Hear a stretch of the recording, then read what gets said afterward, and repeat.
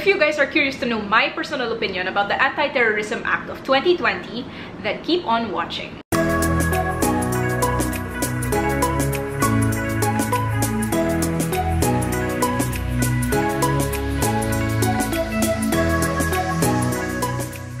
Hi guys! Welcome to my channel. I'm Tina. I'm a corporate lawyer in the Philippines. The Philippines. Problematic Philippines. So I just wanted to come on here really randomly and share with you guys my thoughts on the Anti-Terrorism Bill of 2020. I want to preface this by saying that these are my own political opinions. In the exercise of freedom of expression, I am entitled to my own political opinions just as you are entitled to yours. You do have the right to maintain your stance, but I am here today to share with you mine. And actually, the overwhelming majority of the legal community has the same opinion as I do. So if you guys are curious to know my personal opinion about the Anti-Terrorism Act of 2020, then keep on watching. Okay, I don't know which is worse. COVID-19, which ravages and shuts down respiratory systems, or the proposed Anti-Terrorism Act of 2020, which ravages and shuts down constitutionally guaranteed freedom of speech and freedom of expression. One originated in Wuhan, China. The other was drafted into creation right at home in the Philippines by the House of Representatives, which is a chamber populated with staunch allies of the Duterte administration. One targets immunocompromised persons. The other targets critics, dissenters, political opponents, and social advocates engaged in the exercise of legitimate rights and freedoms by lawfully expressing their dissent and voicing their criticism, which is the cornerstone of any healthy democracy. One is spread when an infected person coughs or sneezes. The other spreads when law enforcement agents, as long as they are authorized by the Anti-Terrorism Council, are given the green light to detain any person merely suspected of committing any of the acts defined and penalized under the proposed law, which in itself is a concept completely repugnant to the requirement of proving probable cause to a judge for the issuance of an arrest warrant. One created an entry in the WHO's Index of Diseases. The other created a new crime, which is inciting to terrorism, without even defining terrorism in a clear-cut, categorical, precise way, making its construction and its resulting enforcement highly susceptible to abuse. The other starts with a fever or a cough, which progresses to pneumonia or worse. The other starts with a pattern of trampling on channels of criticism, Senator Laila de Lima's incarceration, the silencing of Rappler, the doling of a 1,000 peso budget to the Commission on Human Rights or CHR, Vice President Robredo's, Attorney Chel Diokno's, and most recently, Teacher Ronel Mas's charges for inciting to sedition, ABS-CBN shutdown, the issuance of NBI subpoenas to netizens who were critical of the government during community quarantine. All of this administration's trampling of these channels of criticism will, unless stopped, ultimately progress to authoritarian rule and in the deterioration of whatever is left of this democracy. One should have been prioritized in view of the government's failure to adequately handle the pandemic during community quarantine. Instead, the other was certified as urgent, with the House of Representatives fast-tracking its passage by adopting by an overwhelming majority a version similar or even identical to the version adopted by the Senate. The existence of one is determined by medical professionals. The existence of, or at least probable cause for the other, can now be determined, and the resulting warrant of arrest issued by the executive branch through the Anti-Terrorism Council, which is comprised of cabinet secretaries and security officials. This supplants or replaces what used to be the exclusive power of the judicial branch via the courts to issue warrants of arrest. One does not distinguish between infected cells and healthy tissue and indiscriminately attacks both. The other seeks to blur the distinction between criticism which is protected by law on one hand, and on the other hand, criticism which crosses over into illegal speech, and now indiscriminately criminalizes both types. One was unleashed by accident. The other was unleashed to bind and gag Filipinos into silent submission, to systematically enforce this culture of silence and virulent suppression of constitutionally guaranteed freedoms and rights. One stifles the ability to breathe, the other stifles civil liberties. One can be prevented by washing your hands. The other can possibly be stopped in its legislative tracks if private citizens like you and I express our dissent and our dissonance to this vicious affront on democracy. If our voices are loud enough, then maybe, just maybe the government will hear us. So what is this proposed Anti-Terrorist Act of 2020 anyway? House Bill 6875, otherwise known as the proposed Anti-Terrorist Act of 2020, amends the Human Security Act and seeks to impose tougher penalties, including life imprisonment, on anyone who will participate in, conspire with, or incite others in the planning and facilitation of a terrorist attack. It proposed stronger and, may I say, draconian measures to contain terroristic activities in the country. The UN Office of the High Commissioner for Human Rights, in its report dated June 4, even stated that the proposed 2020 Anti-Terrorism Act, slated to replace the already problematic Human Security Act, dilutes human rights safeguards, broadens the definition of terrorism, and expands the period of detention without warrant. The vague definitions in the Anti-Terrorism Act may violate the principle of legality. The UN even said that currently, there is the Human Security Act in place, and that the Human Security Act in itself gives too much discretion to authorities. And it also said that the definition of terrorism is too broad, and that now this proposed act makes it much worse. In general, the bill defines terrorism as the commission of certain acts in order to intimidate the public, to spread a message of fear, to destabilize society, to create an emergency, or to undermine public safety. It also stated that one of the purposes of terrorism is to provoke or influence the government by intimidation. Let's go through my issues with the Anti-Terrorism Act of 2020. From now, we'll refer to it as the Act. And I think it's worth stating that the legal community, a vast majority of us, are one. We really feel like this is a dangerous measure. Let's go one by one. Okay, my first issue with the Act is that it is highly prone to abuse because the definition of terrorism is vague and broad. These are the prohibited acts. Number 1. Engaging in acts intended to cause death or serious bodily injury to any person or endangers a person's life. Engaging in acts intended to cause extensive damage or destruction to a government or public facility, public place, or private property. Engaging in acts intended to cause extensive interference with, damage, or destruction to critical infrastructure. Developing, manufacturing, possessing, acquiring, transporting, supplying, or using weapons. Releasing dangerous substances or causing fire, floods, or explosions. And this is the important part, guys. When the purpose of such act, by its nature and context, is to intimidate the general public or a segment thereof, create an atmosphere or spread a message of fear, to provoke or influence by intimidation the government or any international organization, or seriously destabilize or destroy the fundamental political, economic, or social structures of the country, or create a public emergency or seriously undermine public safety. Thus, you see that intent is an element in this definition of terrorism. Those acts would constitute terrorism only if the intent is to intimidate the public, create an atmosphere to spread a message of fear, etc., etc. There's another very important part of this section. It says that provided that terrorism as defined in this section shall not include advocacy, protest, dissent, stoppage of work, industrial or mass action, and other similar exercises of civil and political rights which are not intended to cause death or serious physical harm to a person, to endanger a person's life, or to create a serious risk to public safety. Now that is so worrisome. Sure, if you're naive, then you would say, loko, sabi ng law, protest, dissent, or advocacy would not be considered terrorism, right? Nope. Look closer at the provision. I will mark the very important and very dangerous part here, which are not intended to cause death or serious physical harm to a person, to endanger a person's life, or to create a serious risk to public safety. The problem with this lies in that phrase. The problem is that it's so easy to attribute that purpose. It's so easy to attribute to a citizen that malicious intent.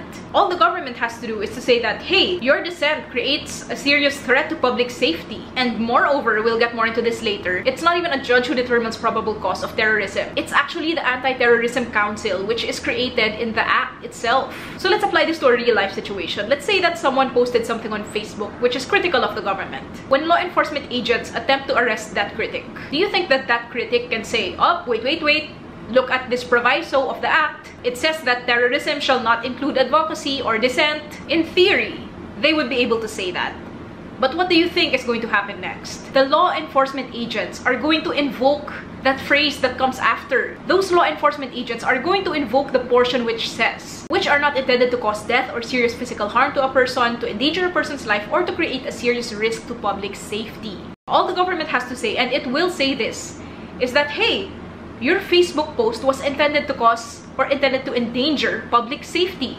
And abracadabra, that would fall within the definition of terrorism. That Facebook post would be considered a terroristic act. So you see here, it's very dangerous because the government could easily attribute intent by tagging a person's criticism or dissent or advocacy as having been intended or calculated to create a serious risk to public safety. It gives the government the leeway, the discretion to decide if criticism was or was not intended to create a serious risk to public safety. If so, then boom! That criticism would squarely fall within the definition of terrorism. So you see, the ambiguity of the Act's proposed definition of what constitutes terrorism makes it susceptible to different interpretations. This could very easily lead the whole spectrum of human rights violations. My next issue with the Act is that it also fails to distinguish acts of terrorism from acts which are already penalized under existing laws. Because arguably, some of the acts which are penalized are already penalized by the Revised Penal Code or the RPC and special laws. This means that persons can be charged twice for the same offense, which violates your constitutional right against double jeopardy. Okay, my next issue with the Act is that it does away with the requirement of probable cause for the issuance of a warrant of arrest. Section 29 of the Act authorizes the Anti-Terror Council, which is made up of unelected executive officials, to order the arrest and detention of suspected terrorists. It simply means that law enforcement agents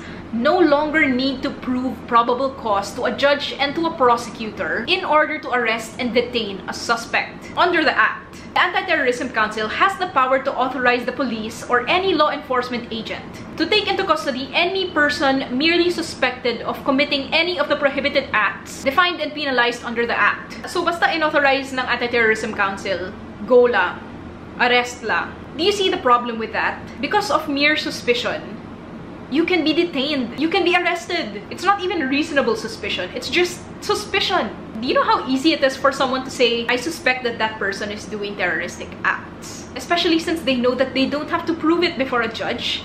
What would stop them? What would stop them from abusing this? Do you think that law enforcement agents would exercise restraint when exercising that right to decide who is suspected or not? I don't think so. So you see how legally problematic that is. On a related matter, my next issue with the Act is that it places in the executive department powers which exclusively used to belong to the judiciary. I touched on this earlier. Section 29 of the Act creates the Anti-Terrorism Council or the ATC, composed of top cabinet officials and security officials to do functions otherwise reserved for the courts, like ordering the arrest of people it has designated to be terrorists. Under current laws, warrantless arrests are allowed when a crime is committed in your presence, or in case of hot pursuit, in case of probable cause of the arresting person to believe that the person to be arrested committed an offense which had just been committed, and in case of an escaped prisoner, right? But here, even if a person is merely suspected of committing any of the prohibited acts, all the ATC has to do is to authorize his or her arrest, and that person could be arrested without a warrant. So you see, the Anti-Terrorism Act expands the grounds for warrantless arrests. And it's not just that it expanded the grounds for warrantless arrests.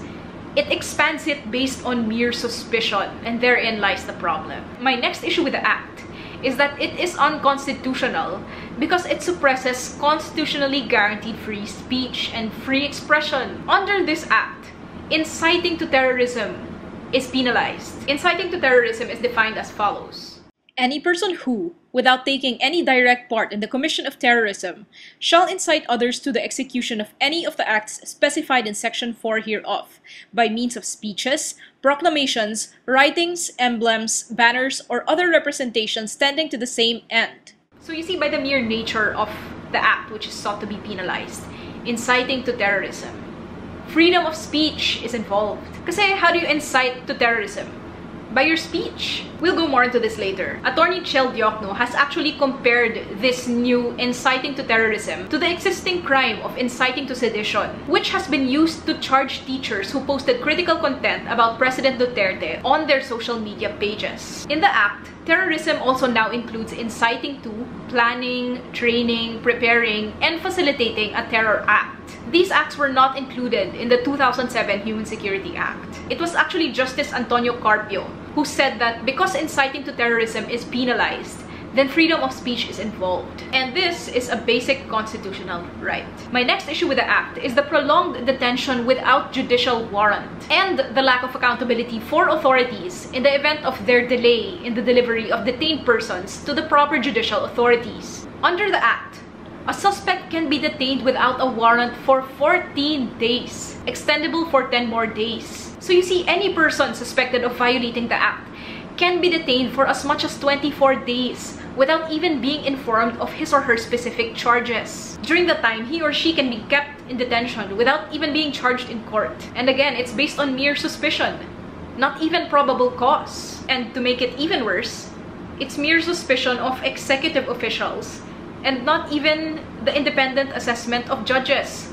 who decide on probable cause. Ang lala talaga. As some of you guys know, normally, under Article 125 of the Revised Penal Code, a detainee must be delivered to the proper judicial authorities within 12 to 36 hours. Section 18 of the Human Security Act allows law enforcement officers to arrest suspects without any judicial warrant and gives them 3 days, counted from the moment of arrest or custody or apprehension, to deliver that person to the proper judicial authorities. Like I said, here, the Act proposes to extend that 3-day period almost 5-fold to 14 days. And again, that period is extendable by another 10 days. The Act even exempts law enforcement officers from the provisions of Article 125 of the Revised Penal Code. That is one of the most striking amendments to the Human Security Act. 24 days. My next issue with the Act is that there is more pressing legislation which should be passed upon. But no!